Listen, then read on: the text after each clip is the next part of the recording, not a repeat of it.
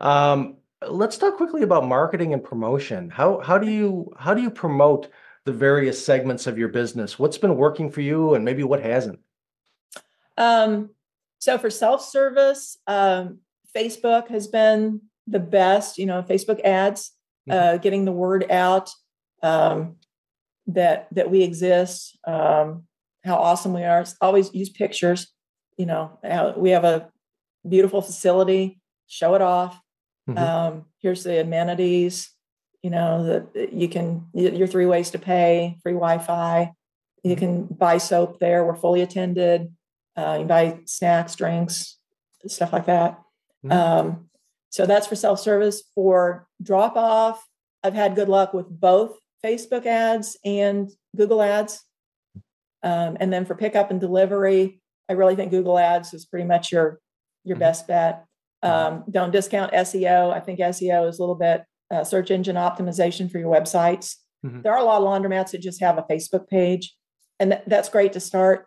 Mhm. Um, Go on to GoDaddy or something like that. I do all mine with GoDaddy and do them all Okay. myself, but for good or bad. But you can go on and do it yourself and have a basic page if nothing else. Mhm. But I do think SEO, like I said, is kind of on the downhill side a little bit. Mhm. And Google's facing is everybody Googles things. Mhm. Yes, there's Bing for search engine, but typically it's Google. But um, um, Google seems to be leaning more towards paid ads for, you've paid an ad, paid us a little bit of money. I think we might bump you up a little bit. I can't prove Mhm. that, but it just seems to be the way things are headed. Mhm. But those are Okay. the Mhm. three segments, and they're very different businesses: self-service, drop off, and pickup and delivery. So All you right. have to approach them differently.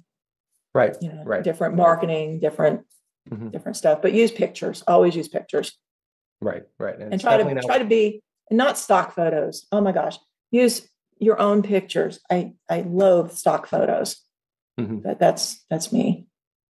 Yeah, no, it's very obvious when stock photos are being used, and I think that's great advice. And as you Yeah, said, it's not one size fits all. You've got three separate yeah. segments, and you need to look at it that way. No, that's great Pro- advice. Professional Uh, photographers aren't that mhm. expensive.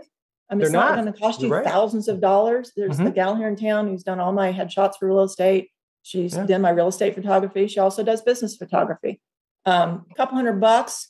I mean, go to our website, Hmm. laundrystationcast.com, click on the photos tab. They did Hmm. all those photos. I can't Hmm. do that with my iPhone 12. Hmm.